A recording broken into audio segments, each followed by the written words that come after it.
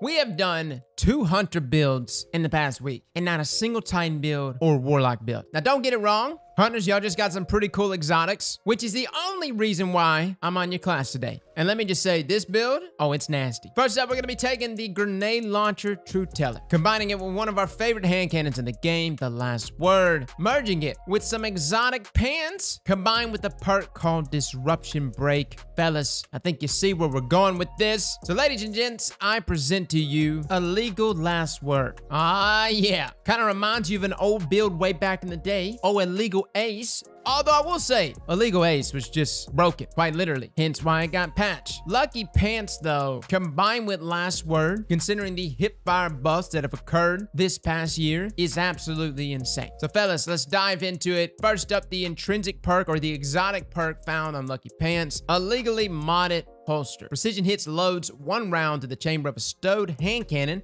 Hand cannons ready faster and are more accurate immediately after swapping to them. Guys, y'all remember that perk back inside of Destiny 1 called Hot Swap? Was that not a nutty trait? Essentially, swapping to a weapon would activate that trait, and for like a few seconds, your weapon had stupid amounts of aim assist, / bullet magnetism, / target acquisition, everything under the sun, aka you could hit some dumb shots with Hot Swap. Lucky Pants is essentially Hot Swap for your Last Word. Now, we talked about the target acquisition buffs that have occurred for Last Word. Again, Bungie's really trying to commit here to the whole hip-firing cowboy thing, and I gotta say, I love it. Last Word did get a nerf in its damage when you aim down sights, but when shooting from the hip, it still does very good damage at 68 per crit and 38 per body. And if you happen to land all 3 crits, the weapon still rocks a 0.53 second time to kill value. Now, when you aim down sights, this of course drops the weapon off pretty significantly to just 52 damage per crit. Keeps the body shot damage there at 38, but 52 per crit. On top of that, the weapon just jumps all over the place, which is why it's a necessity to be firing from the hip. Now, pre 2.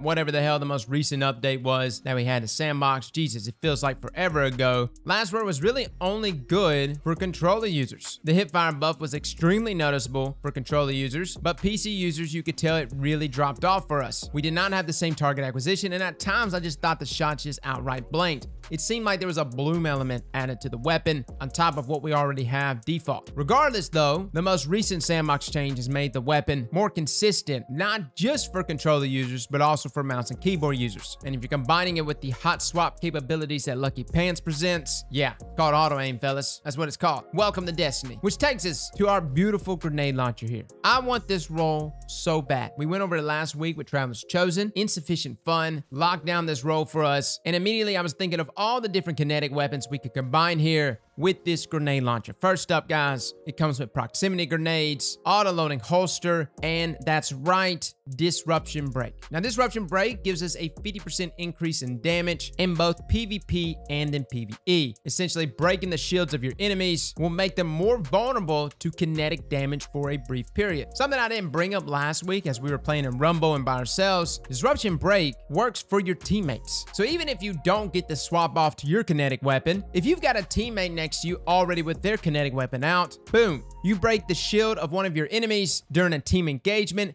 They are easy clean up with a primary weapon. Now, in order to actually break the shield on an opponent inside of Crucible, you got to do at least 120 damage with your grenade launcher, which was something like Truth Teller with its default blast radius and proxy nades. That's not a difficult thing to do. Again, we've mentioned that Truth Teller is the mountaintop replacement, and I know a lot of people said last week, yo, Cross, why are you even bringing up Truth Teller? It's cheesy. At the end of the day, we say it's a mountaintop replacement, but nothing is really a mountaintop replacement. Let me just be real here. Mountaintop is in a league of its own. It's a mini rocket launcher. At least with Truth Teller, there is some travel time that occurs, allowing for some possibility of a counter. Where that counter time frame really diminishes, really drops off here, is when you include perks like Disruption Break. This is what makes it, man. This actually throws the damage up here for Last Word to a whopping 103 damage per crit and 58 per body. Now, 103 seems like overkill. I get it. Maybe it is. Hell, 58 is overkill. Where 103 might prove to be really beneficial is in situations where you have damage fall off. Even if you do north of 120 damage with this grenade launcher, the quick swap there to Last Word with that 103 damage might not be 102, 103, depending on the range you're at. And again, 19 meters and plus you start running into damage fall off on last word pretty steeply, especially when firing from the hip. Another thing that I really like with the increase though of that damage being 103 is when you go up against guardians that have healing effects, most notably something like a Worm Husk Hunter. We've shown before that disruption break, even if a hunter actually Worm Husk right at the moment you make contact with them with Truth Teller, if disruption break applies, they are still vulnerable to that kinetic damage, even if they do something like roll on the ground, get their health back,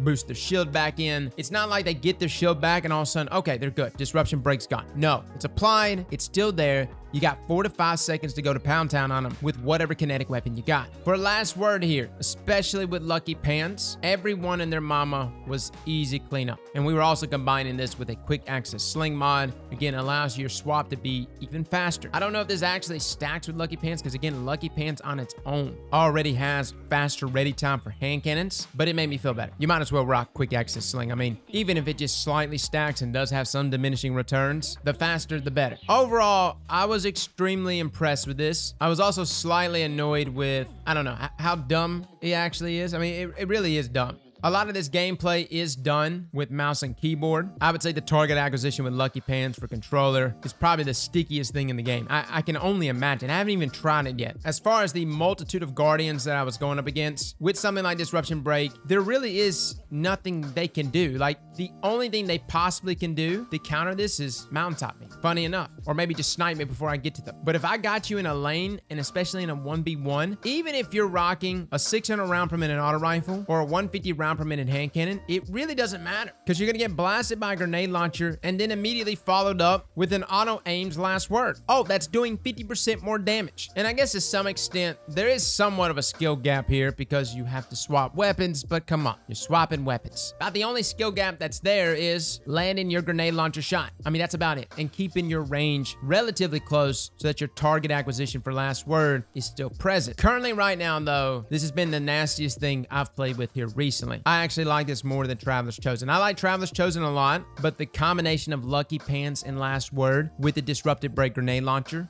it's just too good. I fear for the day that Last Word gets an exotic catalyst, which we think is going to happen eventually, maybe beyond light. What that exotic catalyst will be, some say it's going to be Icarus. I don't think so. I think it's going to just play into the role of the exotic itself. It'll probably be something like Fanfire stays with you even after getting a kill, which again, every stack of Fanfire increases reload speed, but most notably accuracy. When that day comes, I'll be scared for all of us. Trust me. It's builds like these that should make you go, you know what? The Crucible experience is just to be a fun one. So if you're looking at this build right now and you're going, man, Cross, how can you ruin Crucible yet again? Why do you keep showing stuff like this over and over? And it's simply because we like to have fun. So guys, try it out for yourselves. Give it a go. My Hunter mains, check it out. Titans and Warlocks, we'll be gathering some builds for you guys here soon. I will say this, and it's kind of a shocker to me, the most dedicated people on this channel that watches our videos are Hunter mates. Titans, what the hell? Are we gonna pick it up or what? Look at this. I got more Hunters watching class breakdowns than Warlocks and Titans. I'm not mad. I'm just disappointed. Fellas and ladies, thank you all for coming and watching. And as always, slap that like button like your mama told you right.